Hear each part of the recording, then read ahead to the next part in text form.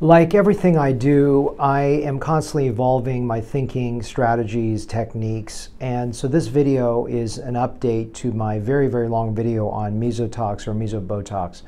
Essentially, to summarize what MesoTox is, it's a dilute Botox placed into the skin surface by injection that I hand inject into the skin after I've numbed the skin with numbing cream, and that after 1 or 2 months you start to see a change to the quality of skin, the pores, the texture, the tone, even discoloration, all of those things, and eventually some rosacea too, but that takes a little longer. It does not manage wrinkles, it does not cause paralysis of the face, and it's very safe in terms of sun exposure. It's safe in every skin type from Irish all the way to black. And I want to sort of walk you through today in this video the evolution of what I've been doing. So I've been doing this treatment for about 10 years, but really for the first, I would say 5 to 6 years, I was doing it for the wrong reason. I was trying to do it for wrinkles. And in order to get wrinkle reduction, you need to have a high enough dose that it paralyzes, but then that's not sustainable and no one wants a paralysis. So I was still getting really, as a derivative benefit, incredibly good changes to the skin, and I was discounting that, really focused initially on wrinkle reduction because that's how I heard a colleague of mine in Philadelphia who presented on this topic about 10 years ago and who was really talking about how great that was for wrinkles. It really isn't. I use a dilute filler to manage these dynamic wrinkles. You can watch a video on that subject. But when I'm treating the skin texture and tone and quality of skin with derivative benefit, I'm seeing incredible results. So just think about when you do regular Botox for your forehead, if you really look carefully, you'll see not only are the wrinkles so much better, but you actually, this is talking about concentrated Botox in the forehead, but you also get a better texture, pore, tone, discoloration, quality of skin, everything gets changed. In fact, to the point where I find a disparity when you look at the forehead versus the rest of the face. You see this beautiful forehead skin, you see this very bad skin down here, and that's a huge reason why MesoBotox has become a huge staple of what I do on a daily basis for my patients. But like anything, I've continued to evolve it. So my first generation product up until the beginning of 2023 had one major disadvantage: temporary paralysis. For about 4 to 6 weeks, I would have the face be a little bit frozen, and no one liked that. So what I did was I worked in a double-blind, randomized fashion with my staff where I did different split doses on them. And my first goal with the revised dosing to get to second generation, which occurred somewhere in the spring of 2023, was to eliminate unwanted paralysis. And I continued to refine that until I released my second generation product about the mid-2023 time. And what I was doing is, besides just knocking out the risk of a temporary paralysis, which I really don't see that now, the second goal was also to work on being able to improve the skin to the optimal results. So I was noticing in a double-blind fashion, in other words, my staff, I did a split face, they didn't know which dose was which, I didn't know which dose was which. We had one person who was blinded, that was unblinded, that knew which side was which. And I looked at, if I went too low, the results weren't that great. It was still good, but not good enough. And I wanted to have I wanted to be low enough dosing to have no paralysis, but high enough dosing that the result was spectacular. And I was able to get the exact dose, and that dose became my second generation product, which I've used now for a year. Then the biggest complaint I've had from patients in the last year has been persistent bruising that could last between 1 to 2 weeks, and I've had a couple patients complain of 3 to 4 weeks of mild bruising in the skin. So I realized I had to figure out a way to reduce the bruising. And because that was something that became a cosmetic liability, where patients who are busy professionals couldn't take the time off to have this treatment, even though this treatment is amazing because it's permanent, in my opinion. I mean, I've treated my skin 14 months ago. The result is still there. And it builds. Like, I've done my wife 6 times over 2 years. It's just got better and better and better. But there's a higher bruising profile, so I needed to figure out how to do that. So I have an anti-bruise injection that I needed to try. So what I did was I did a double-blind analysis, again, doing all different types of dosing on my staff, who are my guinea pigs, my test subjects, who were kind enough to let me test this. And so the biggest problem with this is burning. With this newer formulation, I get some risk of some burning feeling from this injection, and so no one likes the burning feeling. I've been able to play with the dosing and formulation down where I get about 90%, I would say 80–90% of my patients really don't care about the mild burning. It does stay burning for about 5 minutes after the injection, but they want the improvements that this third generation product offers, which I'll talk to you about in a minute.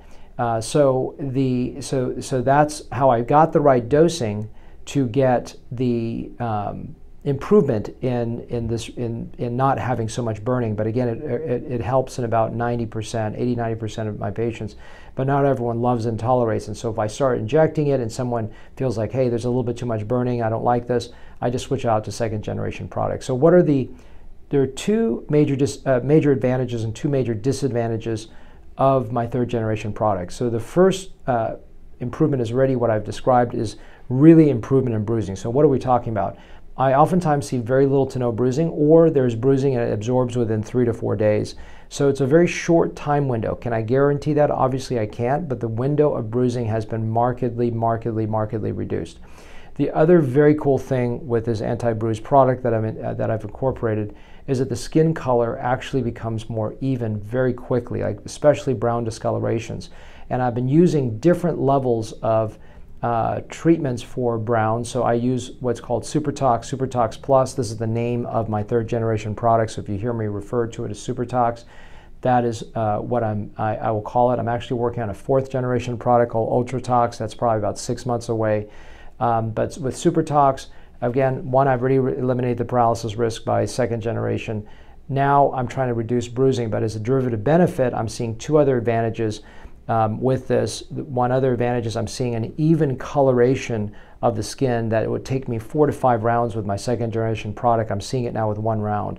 And so I'm seeing brown discoloration better. And so that has been a huge gain in terms of. Now the two disadvantages, I've already alluded to it. One is that there can be a little more burning, which is easily fixable if I can just switch out to some other, to second generation, or I can give you on a Pronox, which is a breathable nitrous gas. The whole procedure is super fast. I'm done in about 5 minutes. I'm very quick at this. I do this several times a day in my patients.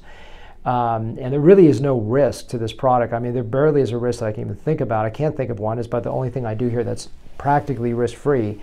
You can go in the sun the next day. I don't care if you are a central black person or an Irish person, any shade of color between Hispanic, Asian, it doesn't matter. It's very safe. You go to the swimming pool the next day.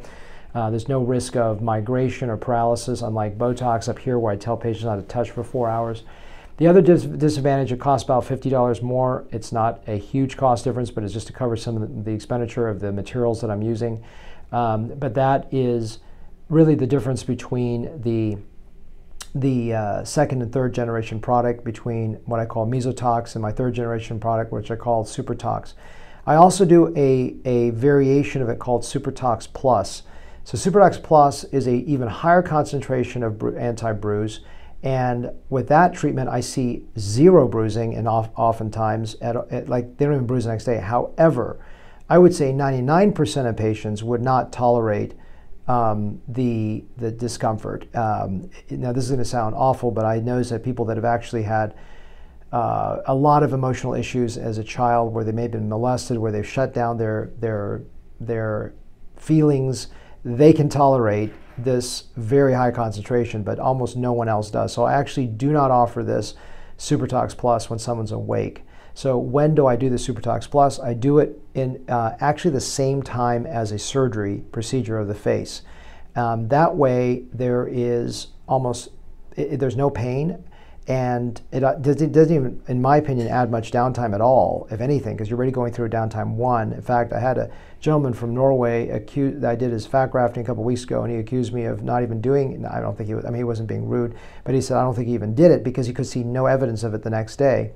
And the reason is this anti-bruise is so concentrated when I do it that it actually, I oftentimes doesn't bruise at all. But again, I do not want to offer that when patients are awake. So it's a great bonus. Now, what surgeries would I offer it with? If it's a rhinoplasty, a fat graft, a blepharoplasty, something other facial treatment, I do it. If I do a hair transplant, I do it with that while the patient is either sedated or asleep. What are cases I don't do that? I won't do it with a facelift, because when a facelift, I'm actually raising flaps.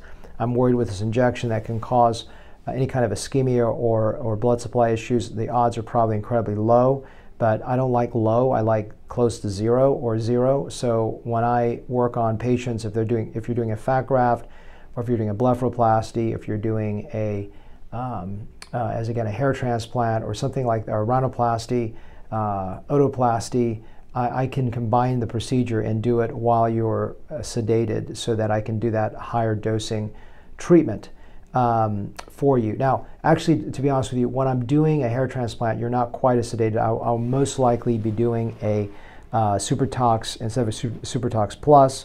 That being said, it's still really even more comfortable because you don't even feel that slight burning. But when you're under general anesthesia or really, really deep sedation, I can do a SuperTox Plus treatment.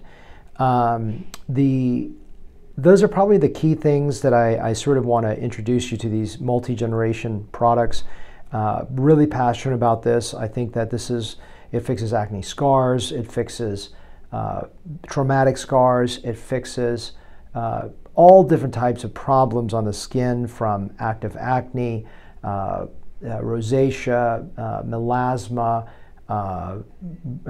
freckles, brown spots, texture, pores, quality of skin, but not directly wrinkles, as I said. That's the only thing I don't think right now in 2024, I'm convinced it does a massive difference in. But it just looks amazing in terms of how you see yourself. One point I just want to reiterate, that's from the last video, is that it does take about 1 to 2 months to see the difference. It's not immediate, unlike regular Botox. I forgot to mention too, is I'm seeing a trend now of a faster result. So on my 3rd generation product, SuperTox, I'm seeing results where you're at about 1 month out seeing a result versus 2 months out, and it's much faster outcomes. The other thing, what else I want to tell you? Oh, the interval. So people, I just want to finalize with this. This is something that people, I think it's in my longer video, but I just briefly mentioned this in the shorter video, is that the interval, if someone's in a hurry to get really good results, like they're getting married or they're going to a reunion, I do them every month, even before they see the full effect, because I want to stack up the doses as fast a result as possible. If someone is wanting to see what they pay for, they take the slow road to get there, or they have minor issues, then I would do a minimum of 2 months, so that you can see what you paid for in the last round before you do the next round. But unlike regular Botox, the interval is really irrelevant, because I believe this treatment is really long-lasting, if not permanent in many cases, that you could do it to whatever level financial commitment you want to make, a time you want to do it, any kind of downtime. You can figure out what works for your schedule. So, I'm 14 months out from my treatment. If I decide to do another one, I'm just stacking on the previous dose and further improving it. And, if you have really bad acne scars, that's the second case where I'm doing it every month for someone that can fit the budget, because those scars are going to take multiple rounds to get there and they want a faster result. So I may do someone every month for that reason. If they have the financial budget and the downtime to accommodate that, and they trust me. I think those are the 3 things that are important to accelerate that result in terms of therapy.